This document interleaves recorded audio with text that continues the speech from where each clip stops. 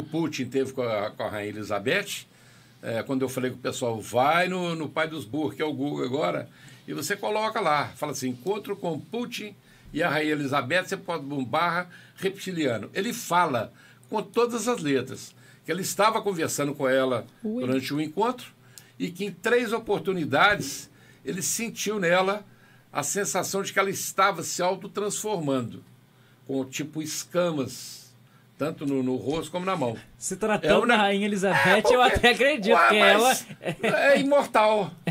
Quase imortal. É imortal. A Rainha Elizabeth... Está explicado o segredo. É porque a pessoa...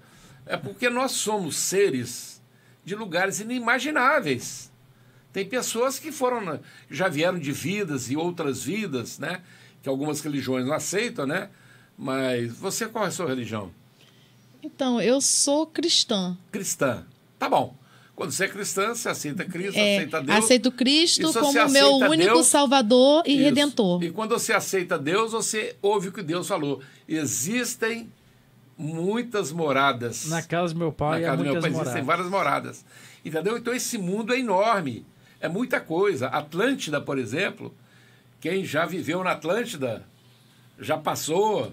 Quem já viveu no Egito. Os maias, os astecas. Você está entendendo? Então é muita coisa, envolve muita coisa. E nós, né, começamos pelos índios. Começamos e fomos índios. Os indígenas. Somos índios, né? Então muitas pessoas ainda têm, numa vida atual, alguma coisa kármica de vidas passadas, né?